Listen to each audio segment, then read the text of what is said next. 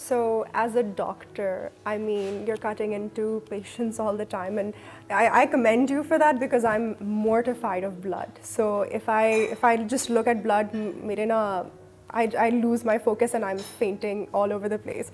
So that, I mean, it's wonderful that you have come back to Pakistan and you are helping your fellow Pakistanis with this wonderful skill that you've developed over the past years, and it's very wonderful. Let's talk a little bit about why it's important for people to get regular checkups when it comes to liver. Yeah, liver is a very important organ. Probably it's the largest organ of your body. And it is the factory, a metabolic factory of your body. And it has thousands of functions. If one of these functions get disturbed, it is going to disturb you as a whole. So it is very important that you have a healthy liver. And liver diseases are so common. Actually, it's rampant in our country, especially the viral hepatitis like hepatitis A and E, which spread through water, contaminated water or contaminated food, and hepatitis B and C, which spread through blood contaminated products. So they are so common in our country that almost each one of us is at risk of developing these kind of liver diseases. All the time? All the time. So we go to restaurants or we go to a shop, we're at risk, yes, even in our own homes? Not in your own home, but you are at a risk.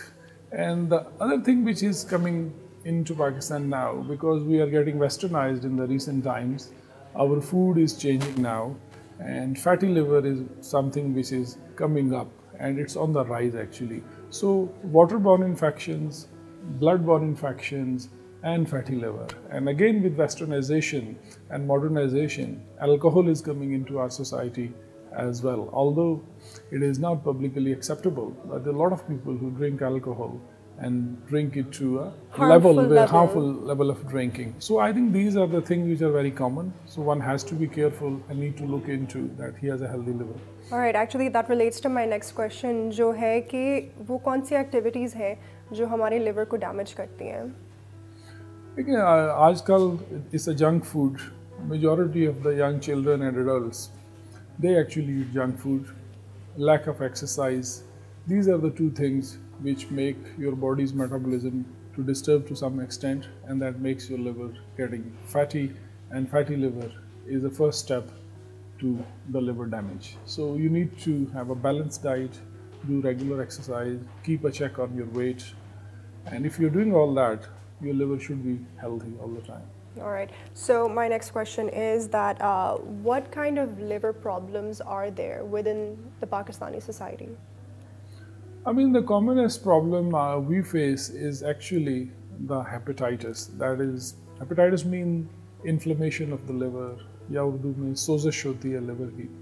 It can be due to viruses like hepatitis A, B, C, D, E, or it can be due to drugs, harmful drinking, and a lot of other things. I think medicine is also a cause when you take, for example, brufen or some other like Disprene or Tylenol or something in excess, and you know, unless it's not doctor's prescription, तो फिर आपका liver भी उस तरीके से फिर damage होता है, and it also does problems to your heart. So everything in the human anatomy is just connected to one thing and another. So all right, that's very interesting. But let's talk about how वो कौन से निशान हैं जो हमें नज़र आते हैं in terms of physical appearance that we know that our liver has been damaged or उसके अंदर कोई problem आ चुकी है. Because liver is a very big organ and it is composed of millions and trillions of cells, and God have given you plenty of liver. You know, even if your liver is damaged up to 70 to 80%, actually you may not have any symptoms. And in the early stages of any liver illness, you know, if there is some damage going on, you may not have any symptoms. And by and large, the symptoms, the real symptoms which will guide you that somebody has a liver problem actually comes at a very late stage. So in the early phase, actually you may not have any symptoms. But especially these hepatitis viruses, in the early stage you can get a bit of a tiredness, aches and pains, unexplained low-grade fever, loss of appetite, some loss of weight. So these are the non-specific symptoms. What kind of pain? Just in that specific region, या पूरे जिस्म में pain it can be specific in the liver. If there is some infection or inflammation going on in the liver, you can get some pain in the upper quadrant of your belly in the beginning, or it can be generalized aches and pains if it's due to some viruses. All right. Acha. So, ladies and gentlemen, I would love to welcome you all to Sundown. And आज के मेहमान बहुत खास है. He is none other than Dr. Faisal, who is the pioneer of liver transplantation in Pakistan. It is a huge privilege for me to be sitting with you and to be learning from you. Again, I'm not a medical professional, or I don't have a medical background. So again, everything you're telling me बहुत important है, बहुत relevant है हमारी society से. और he currently works at Qaid-e-Azam International Hospital, or he is the leading liver transplant surgeon in Pakistan. Amazing, just absolutely phenomenal. And Alhamdulillah, say you've completed around 101 living donor transplant surgeries. It's actually 900. 900, all right, 900 living donor transplant surgeries in Pakistan. And you have a specialized team of one of the best, I'm sorry if I'm pronouncing this incorrectly, it's not my intention, hematology, right? It's hepatopancreaticobiliary. Hepatic mean liver, it's a Greek word. All right. Pancreas mean pancreas, and biliary mean bile ducts. So that's the system. All right. Your liver is connected to your intestine through the bile duct and the pancreas. All right. Okay. Again, that's just again we're talking about the human anatomy, so everything is just linked to each other. And you've had, I think, more than 10,000 patients within the last 9 years. Yeah. So that's pretty amazing, and again, it's a wonderful honor. Let's talk a little bit about hepatitis. आपने बात की थी कि A, B, C, D है, और हमारा soup आ गया है, which is also good for our, I think, immune system as well, because it's super spicy. Mulligatawny soup है, so it's very good. But yes, hepatitis के हम बारे में बात कर रहे हैं, तो hepatitis A, B, C, D, E. What are the differences, and what are the symptoms, maybe, if you want to indulge in that? Okay, hepatitis A and E, they are very common in our society, and they spread through contaminated water or food, and they lead to some kind of a liver damage. And by and large, the liver damage is not severe. It's kind of a self-limiting. The patient will get some aches and pains, a bit of a fever, and in the second week they get some jaundice. And in 2-3 weeks time, the thing starts settling down, and in about 4 to 6 weeks time, it should be back to normal. Because whatever the liver is damaged by these viruses, liver has the amazing capacity to regenerate and repair this damage. So I would say 98% of the times with hepatitis A and E, your liver damage will correct itself. And there will be no signs as if you have any liver damage in the due course of time. So these are hepatitis A and E. So they lead to short illness for a short period of time, and majority of the cases, liver recovers back to absolute normality. In 2% of the cases, the liver damage is so severe that the liver fails completely. And in those 2%, you actually need a liver transplant to save the life. We don't have the exact statistics that how many people get hepatitis A and E in our country. The other form of hepatitis is hepatitis B, C, and D. They are a kind of viruses which lead to a low-grade chronic damage to the liver. You might have acquired these infections at some point, and these spread through the blood contaminated products. Either if you have transfused with blood, or you got a contaminated needle, or you got some treatment from a dentist which uses contaminated instruments, and these sort of things. So these are blood-borne infections. So once you got the infection, it remains silent for a good few years, keep on giving your liver a bit of a slow damage, which may not be recognized at that stage. Thank you. But over 10 to 15 years, your liver is slowly getting damaged and replaced by a scar tissue. And eventually, after 15-20 years, the liver actually shrinks down, which is called liver cirrhosis. And that stage is not reversible. And that means the liver has been damaged permanently. Achha. Oh, sorry. I'm a little too excited about the soup right now. Please, aap thoda sa mulligatawny soup le at Tangelo's. It is absolutely phenomenal. Isme basically lemon or black pepper and garlic dalta hai.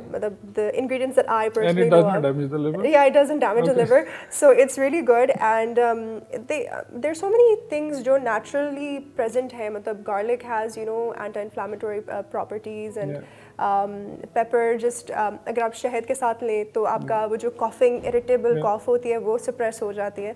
तो काफ़ी मुख्तलिफ चीज़ों जो naturally present है, when you take them, they relieve so many of your symptoms and problems. So please आप लें.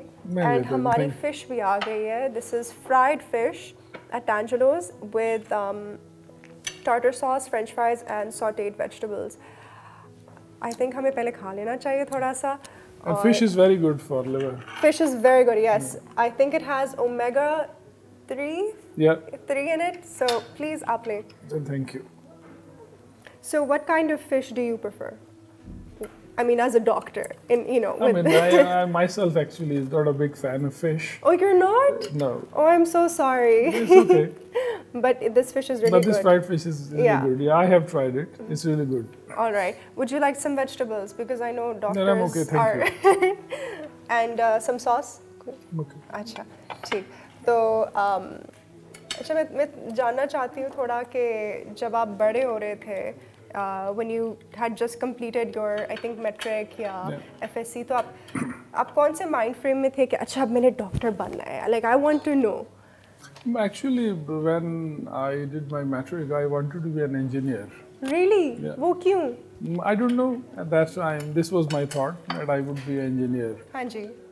But my metric numbers was actually not that much that I could get admission in pre-engineering. अच्छा. So please so I went to my local college, and in those days I think there were more trend of the people who were going to engineering side. So they have limited seats, so they did not offer me admission in pre-engineering. So on the medical side, there were slots. So I just got admission in pre-medical because the college was closer to my home.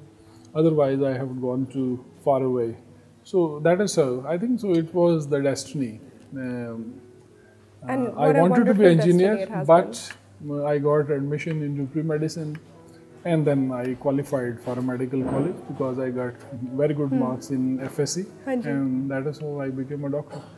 Okay, so आप अभी मतलब were your parents happy that you decided to become a doctor? Usually वो parents को होता है ना कि doctor is at the top, फिर engineering, फिर law, फिर social sciences. Well, actually, they were okay. That whatever I want to do.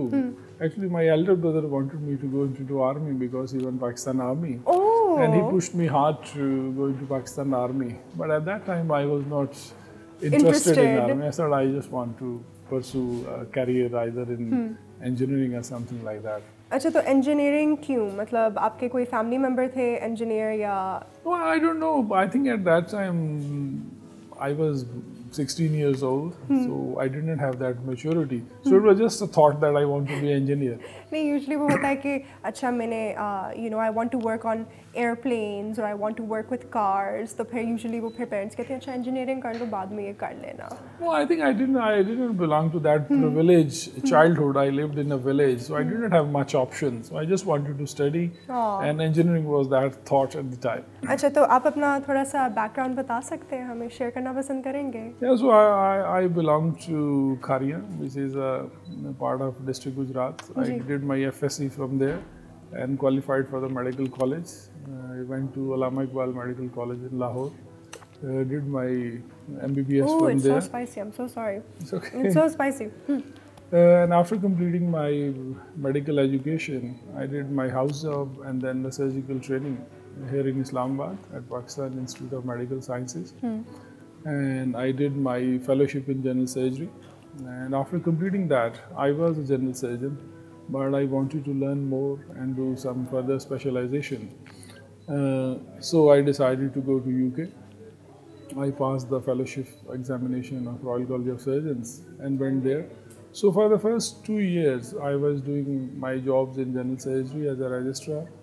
But then I realized that whatever I'm doing at the moment, I have already learned it in Pakistan. So I need to learn something different. So because eventually I wanted to come back to Pakistan, but I wanted with some sort of a skill which is either not present or it is not that common. मतलब आपका बस यही था initially from day one आपके दिमाग में यही था कि मैंने वापस जाना है और अपने लोगों की मदद करनी है. Yeah, I was very clear because I always wanted to come back. And obviously if you have to come back, you have to come back with some sort of a skill set where one, you can survive at your own, and secondly, you can contribute as well to the society. Okay. So liver surgery was non-existent. So somehow I got this idea, and then I was lucky that I got into one of the best hospitals in the world and got trained there. That's wonderful.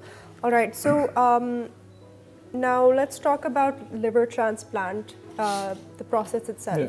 So let's discuss the problems that are attached with liver transplantation in kids. जो बच्चे हैं जो liver transplant surgery करवाते हैं, उनके क्या problems आपको मतलब what do they face, and as a doctor how do you cope with them? देखिए बच्चों के एग्जैक्ट फिगर्स तो हमारे पास नहीं हैं कि पाकिस्तान में कितने बच्चों को ट्रांसप्लांट की ज़रूरत है. We don't have the local data, but since we are based as a family country where there are a lot of cross marriages in the family, so a lot of liver diseases runs in the families as well. So I guess there is a huge number of children with liver diseases, and majority of these liver diseases are actually related to the cross marriages in the family. All right. And they run in the families as well. And then these hepatitis A and E, which we have talked about, they are also very common in children as well. So the children who has a liver damage, which eventually leads to liver failure, they need liver transplant. The exact number of children I don't know, but it is always very emotionally touching when a small child comes to you with liver failure and the family is all around them. So they definitely need liver transplant if they have a liver failure. All right, and what about adults? I mean, adults normally, they have this liver disease going on from good few years. They are diagnosed with either one of the hepatitis, they have symptom of the liver disease, and they are going to different doctors. So there is a long track record of the liver illness which they have. And now as the time has come when either they have a liver failure or they have developed a liver cancer. So that is the time when you need a liver transplant. All right. My next question is regarding death. As a doctor, how do you deal with death? I mean, it is a very, very difficult situation. Actually, I face these circumstances in the post-transplant setting or the other major liver or pancreatic operations I do, because this is a very complex area. The operations are difficult, they are long hours, patients are pretty sick. And since I work in a private environment, and this kind of a facility is not available in every corner of the country, there are only few people who can offer these services in the country. So people come to me from all over Pakistan, and it costs a lot of money to them as well. So if somebody comes from a very far-flung area, they have gathered money by different sources, and then they go through a big operation, and then eventually, if due to any complication that happens, it is a very, very difficult situation to actually handle. But the way I do my practice is, I think I communicate with the families right from day one. I would explain them, counsel them in detail that what kind of operation it's going to be, what are the risks, what are the benefits. All of my patients are actually well explained about the process, about the operation, its risks and benefits. So they are already prepared. But what I have realized is, before the operation, when you are explaining all these things to the patients and the families, I don't know how much they register actually. Like for example, if I tell somebody that you have a 10% risk of death after this operation, so I tell everyone, all patients, based on their condition, I quote them a risk of death and risk of complication. But I'm never sure how much of it they are registering in their head. Because once you do the operation and then the complications happen, although majority of the people have fairly an idea what is going to happen, but still breaking the bad news of a death is difficult under the circumstances that they are coming far away. They have been given the hope that after this operation everything is going to be normalized, but at the cost of an increased risk of death and complication.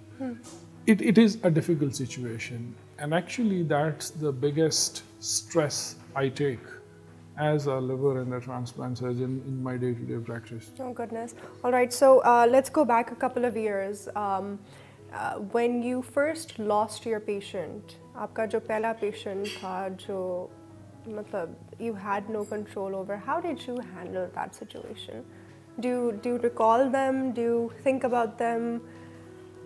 I mean, was it significant for you, basically? I think every death is significant, to be very honest, because you are so much attached to your patient, and it's not like the patient comes to you one day and the next day you do the operation and 2 days later he or she dies and then you forget about them.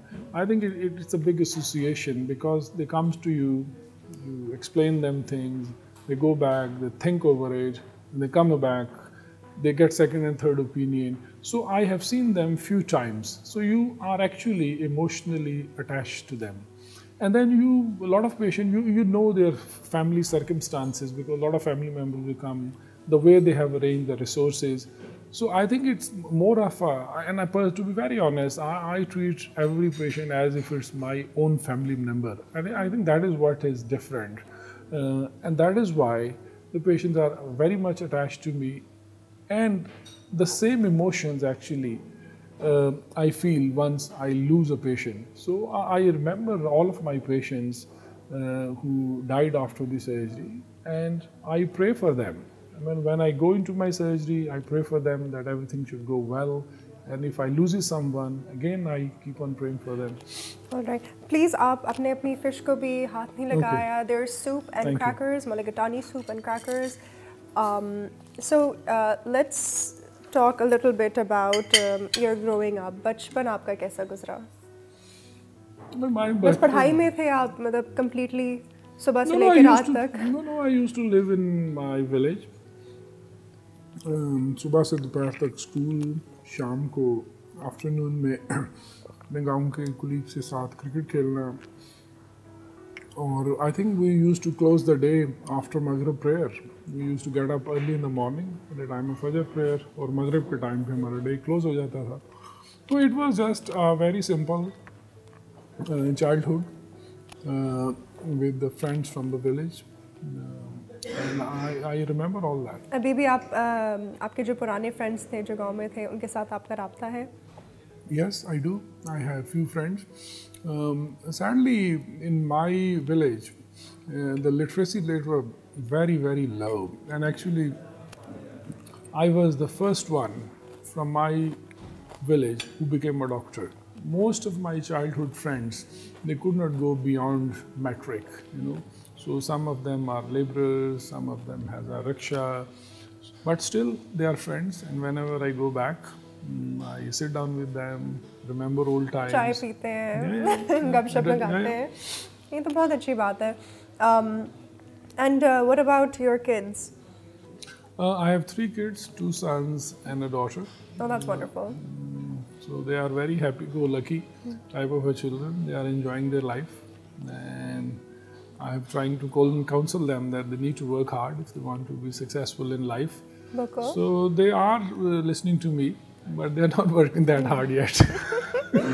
It's all right. अभी I think उनके पास time होगा थोड़ा सा. तो आपने किसी को motivate नहीं किया अपने 3 बच्चों में से कि अच्छा doctor के side, you know, doctor बन जाओ. That this is a very good field. It's a very giving field.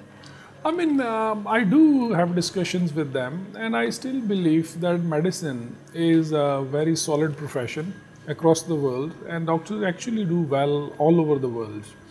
But actually, I have just guided them to do hard work in life, because I think if you do the hard work, you can achieve whatever you want to do Hard in work life. and smart work.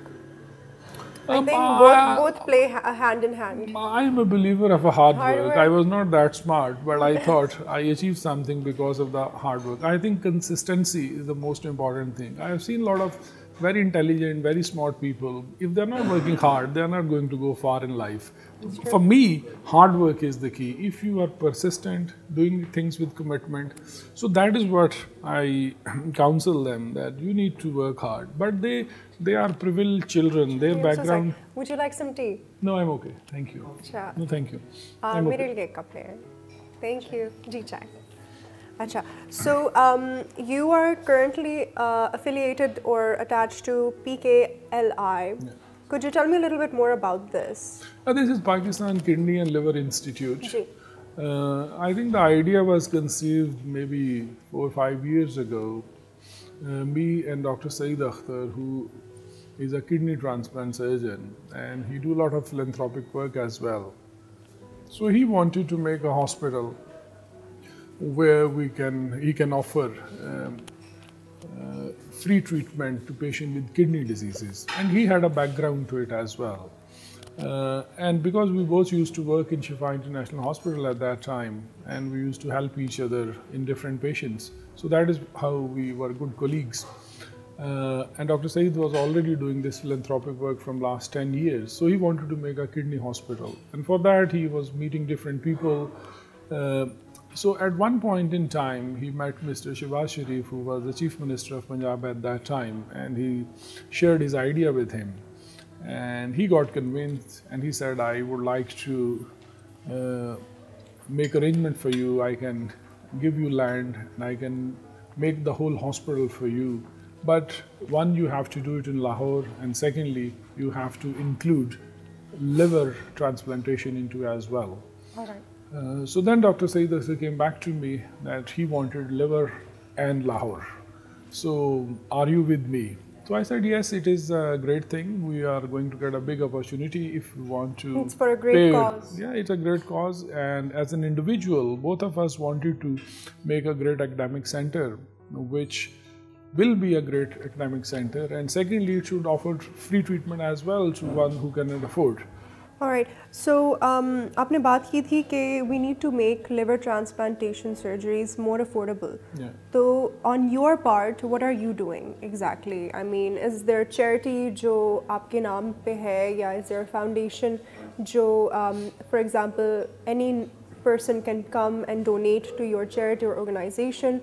So, someone who is in need of surgery, उनको surgery की एक सहूलत मिल सके, and they are able to get what they need to get. I mean, I myself don't have any registered charity at the moment. But I think what you need to understand is good quality health care has a price. Someone has to pay for it. Either it's a government, it's a patient himself, the family, or an NGO. And in Pakistan, actually the health service is already very much subsidized. So no matter whether it's a simple medical care or a very complex surgical operation, there is a cost attached to it. That cost has to be paid by someone. Ideally, it's the responsibility of the state to provide free health care to its citizen. But unfortunately, in our country, state does not have that ownership. So people are at their own. Joining PKLI was a part of that commitment, that is where I can actually offer my bit of providing free service to the people of Pakistan. I mean, as a personal level, I can offer a free transplant to someone, but I cannot do that transplant anywhere. It has to have a certain decent level facility where that transplant can be done, and there is a recurrent cost to that transplant program as well. That has to be borne by government or by NGOs or the patient themselves.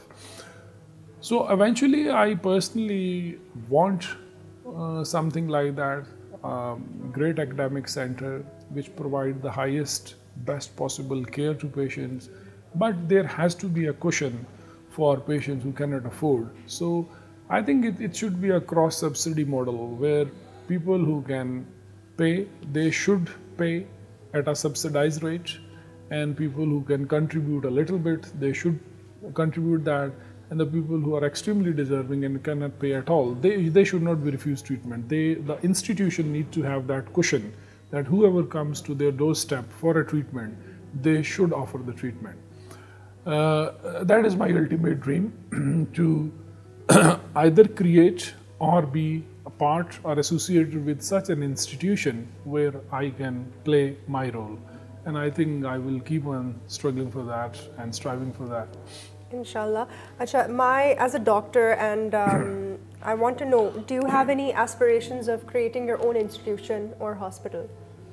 I mean, yes, I do. Not at a personal level, and not if that I want to die by leaving my legacy behind. But I think I have been so privileged. I come from a very humble background. God has been very kind, and I have pioneered liver transplantation in Pakistan. So at my personal level, I think I have already achieved a lot. Now the next level of achievement be how you contribute all that back to the society. And me being a professional and a transplant surgeon, I mean, I have a dream that there should be a great medical center in this country, which should, it's not about liver only, all overall, the areas. We need a very highly specialized hospital in our country, which should be a great academic institution, that it not only offer the best health care, but it also provide a training environment for your doctors, nurses, and paramedic, and a medical education. So it should provide a great academic facility, and at the same time, it should provide free care to those who cannot afford.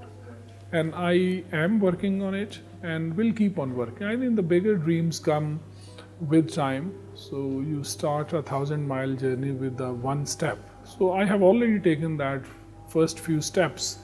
Whether I will be able to achieve all that, I don't know. But my goal is to just keep working for it. Inshallah, inshallah. Our prayers are with you, and we cannot wait to see more of your greatness spreading through the society. I mean, you're already doing wonders for the society, so it's a huge honor.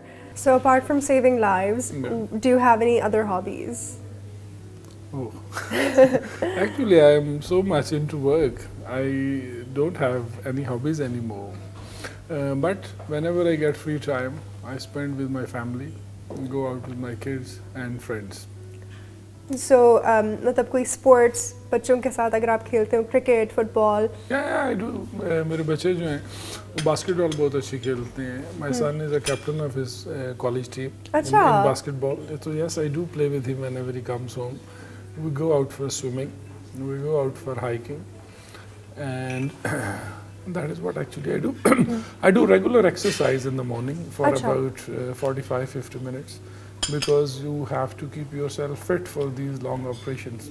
तो आपका जो longest surgery थी, how long was that? मतलब, how long is a normal surgery, and what was the longest, you know, that you had done? Transplant on an average takes about 7 to 8 hours. That's the average time of operation. And the longest I did was for about 24 hours, and that was my 100th transplant in Pakistan. I'm sorry, could you just repeat that number? 24 hours. 24 hours. Yeah, because it was a difficult transplant, and it just went on and on and on. And even last night, I did a transplant which is called as double donor transplant, because the patient was 130 kilos. So one of the donor's liver, because from donor you can only take one side, you cannot take the whole liver. Yeah. So one of his donor's liver was not sufficient for him, so we have to use 2 donors. One gave the right side, the other gave the left side. So actually it was 2 transplants in one patient. So it went for about 10-11 hours, and it was really tough. My goodness, oh my God, just okay. That is intense. That is very intense. Yeah, it is very intense. I tip my hat to you in awe. Anyway, बहुत मज़ा आया. I had so much fun learning from you, and feel free to follow Dr. Faisal on his website at www.faisaldar.com.